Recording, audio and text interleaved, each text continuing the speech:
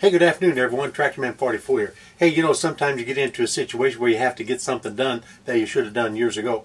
We should have moved our laundry area upstairs many years ago, but we're getting to the point now to where I don't really want the missus to have to go downstairs, even though she hangs clothes out a lot. I don't want her to have to run up and down the steps all the time, you know, doing laundry. So we're moving everything upstairs. I completely finished off a room upstairs, you know, specifically for that, but there's no drains, no water, and no electric for the dryer in that location. So that's what we're going to do. Now, you know, plumbers have a bad name. They have a name for being, you know, charging so much and everything, you know. You got to stop and think what you ask plumbers to do. You know, you ask plumbers to do some of the nastiest things there is to do, you know, when it comes to your sewer systems, you know, so that's worth something, because a lot of people, you couldn't pay them enough money to do the things that some of the plumbers do in those situations.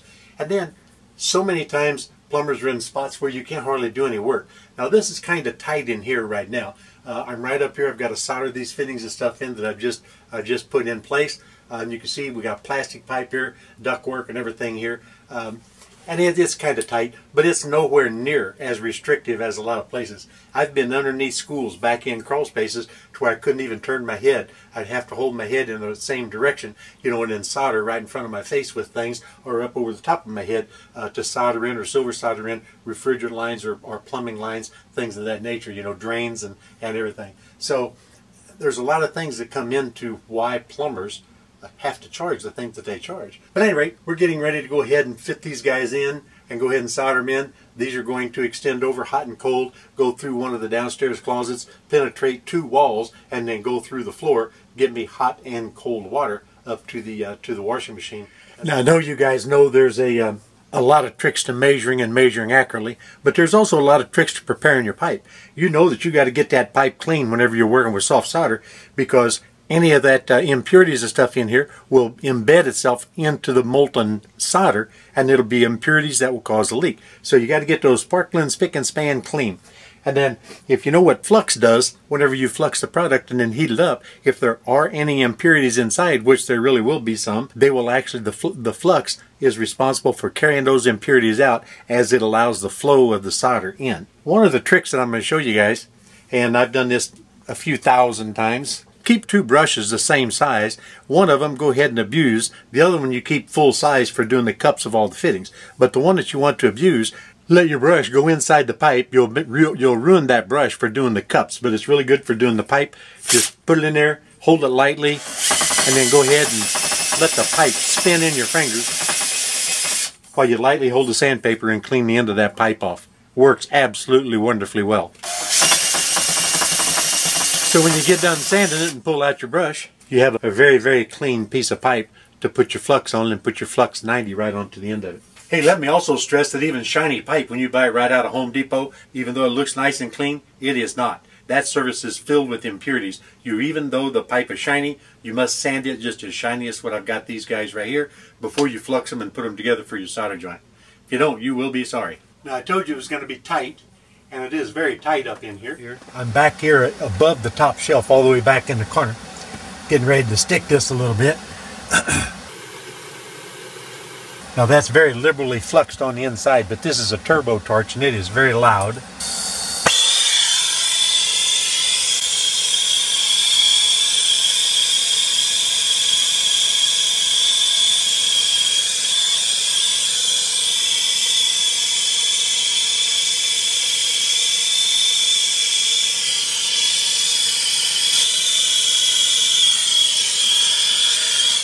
This one right here popped back a little bit before I ever started soldering.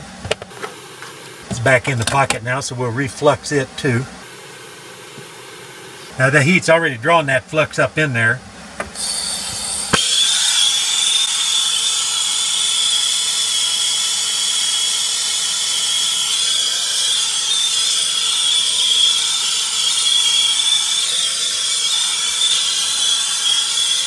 I'll let that cool. I'll go ahead and inspect those a little bit.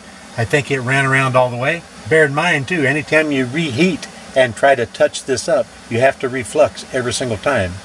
If you don't, you're going to burn that flux that's remaining in there, or you'll gall that pipe just a little bit with that intense heat, and you'll cause it to not seal again. I gotta admit, I kind of had to chuckle with some of the prices that are on some of these older fittings. This one here actually has a barcode, so it's not all that old. But this guy here says 19 cents. That tells you how long those things have been on the shelf. We'll go ahead and stick these guys here.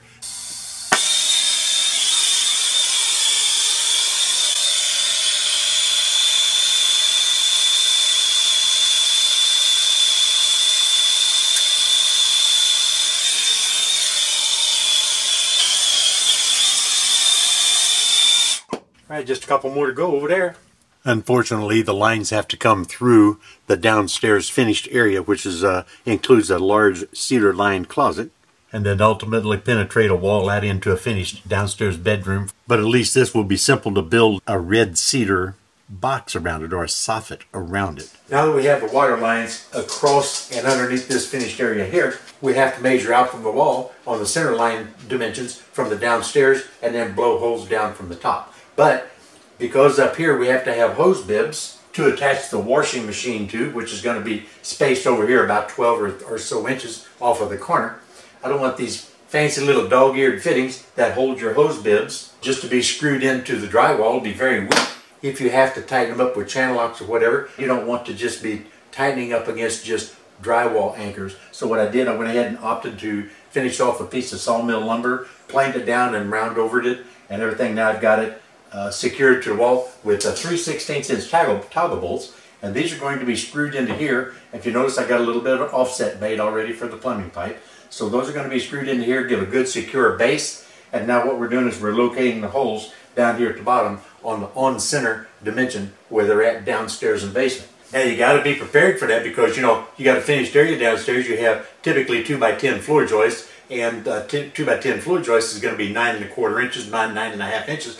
Plus you got your drywall, plus you got your 3 thicknesses now of floor up here, so you have to have a drill bit that's pretty long. You can take you a good piece of tool steel and actually braze or weld a normal drill bit right onto a piece of tool steel, and then as long as you do it accurately, you've got a nice straight drill bit that's going to extend that distance that you need.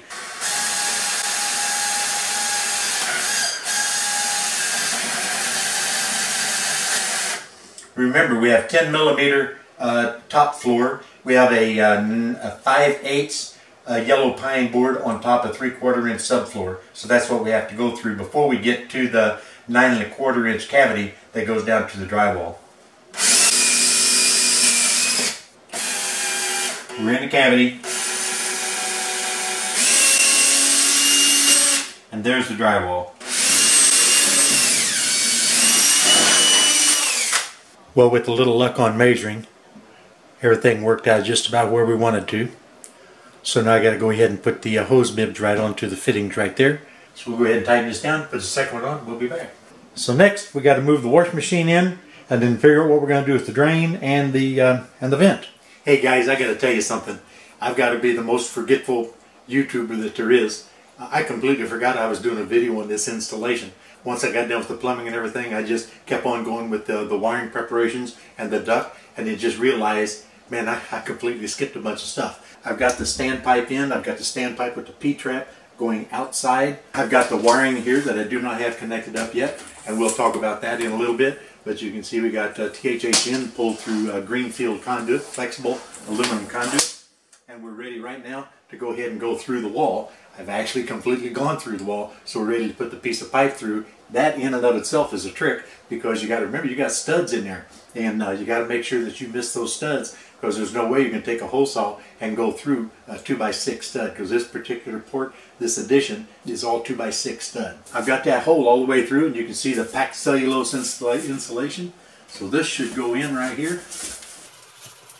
Now what I have to do is go outside and push that up just a little bit inside of flush, so that I can slide this damper right here, this little backdraft damper, right on top of it.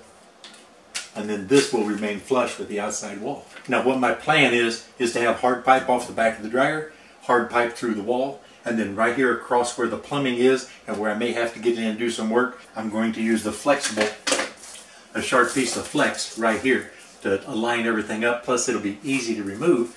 and allow me to go ahead and clean the duct and everything, you know, whenever necessary.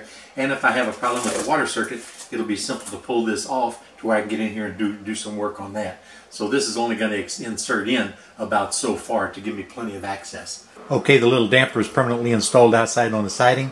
It's about 14 feet up from the ground. So now we're on to the electrical for now. Now all the new houses being built are coming in with a 4-wire service. In other words, you have 240 volt single phase on 2 hot legs. You have a neutral for that 240 volt that will give you 110 to the neutral. Then you also have the mechanical ground. In the old days, the mechanical ground and the neutral was typically tied onto the same bus bar, whether or not you had the bus bar bonded to the panel or not.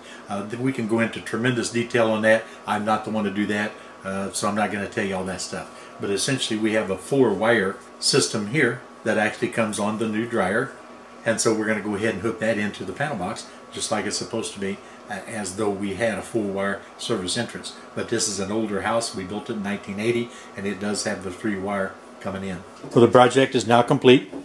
And the reason we did it like this is because this hides everything completely back in the corner. Now this is an LG product. I believe it's made in South Korea, but it's stackable. And if you take a look right in between, you can see the brackets that actually by 4 screws physically attach the 2 components together. Very, very nice and stable. If you notice, the washing machine actually has lifting pockets down here. You can see very close to the bottom. That's really nice because it is a heavy machine. But there's nothing, no provisions for lifting on the dryer. But it doesn't matter. The dryer is very simple and very light. Obviously, you can see the washer in motion, so it's in operation. That's about our 3rd load of clothes. But we've not used the dryer yet because I just finished wiring it in just literally moments ago. So it's about ready to fire that up. Now, if you notice back in the corner, I've got the water lines coming up, and then the flexible electrical conduit very in close proximity. You have to check with your local codes to see if there's any restrictions. My particular code doesn't give virtually any restrictions at all governing this particular application.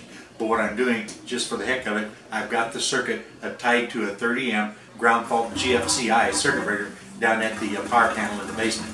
So if there's ever an issue, we have absolutely nothing to worry about. Now the reason we went with the stackable unit is for the space consideration. If you notice, we've got a nice wide spot in the middle. That's about 52 or 53 inches right there. And you'll note that there's 8-foot tall stacks of reeds with different sizes and shapes of reeds, basket handles, and also basket bases. The missus is quite the accomplished basket maker, and that's the way we keep those organized. And this used to be her reed room, but the space now in between the reed compartment and the washer and dryer, we're going to transfer our small chest type freezer in here. I think it's like 47 inches in width. Like I always say, I don't do how-to videos, but I hope you got a little bit of insight as to what to expect when you have to install a washer and dryer in an area in your house that does not have the proper plumbing. But now you know kind of what you have to go through to get plumbing there. You have to be a little creative and also get electric here from your panel box.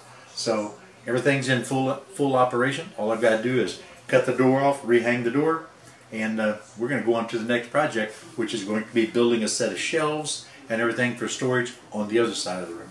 So you know what? This is Tractor Man 44, and I'm out of here, guys.